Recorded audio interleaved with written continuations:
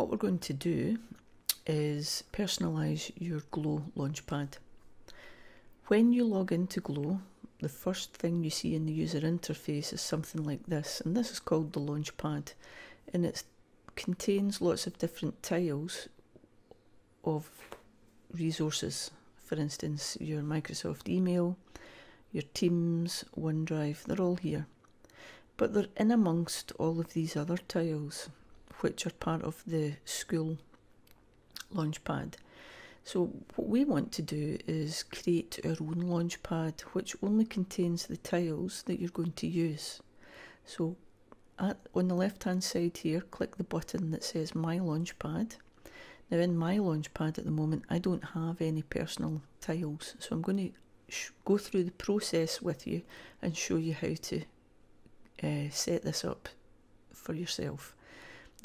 Now there is a button here that says Add. I don't like to use that because you have to put in the correct name and the correct spelling to find the tile that you're looking for. It's better to go back into the Dumfries High School, and we definitely know we're going to need this email. Now to get it into your personal, what you have to do is click the eye icon in the top left hand corner of the tile, and it gives you this interface here, this window, where it gives you a description of what the resource is about and the option to open it or to add it to your personal Launchpad. That's what we're going to do. So all you have to do is click this button. When you click the button, you'll see that the text in this button has changed. It now says Remove from My Launchpad. That's called a toggle button. So it means that it has been added successfully. And if you wanted to remove it now from your Launchpad, you would click back into this. But we're going to close the window, go into your personal Launchpad and check that your email has arrived. It has. So we're going to repeat these steps for all of the following tiles that I would like you to add to your personal Launchpad. You need OneDrive. If you don't see it here, if it's displayed differently on yours, just scroll down and look for it. So click the eye, add to Launchpad, X, go in and check. Yep, back to the home page for the school. We want Teams, click the eye, add to Launchpad, click X to close it, and then go into your Launchpad and check that Teams has arrived. Good. Next one we want is Show My Homework, click the eye, add to Launchpad, click X to close it, always check. Yep, Show My Homework has arrived. Next one we want is Scholar.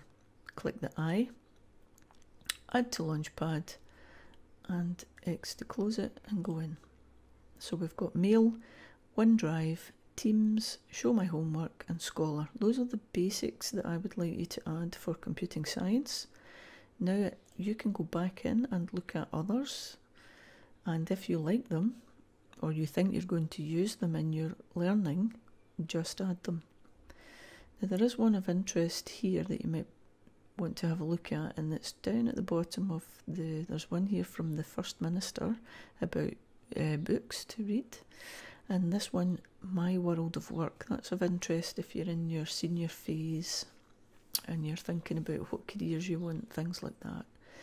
Now, the one I haven't talked about yet is this big orange button here called Office. And as part of, because you're a pupil at the school has paid a license for you to download Microsoft Office onto your home computer so that you can carry on your studies at home as well as in school. So you have 3 licenses. That means you can put it onto 3 of your devices at home. Could be your desktop, your laptop, your tablet, or your smartphone. All you have to do is click on this button and follow the download instructions, and then when you want to use it, you just log in with your school username and password. So that's your school username with the email at the end of it and your normal password, and you should be fine.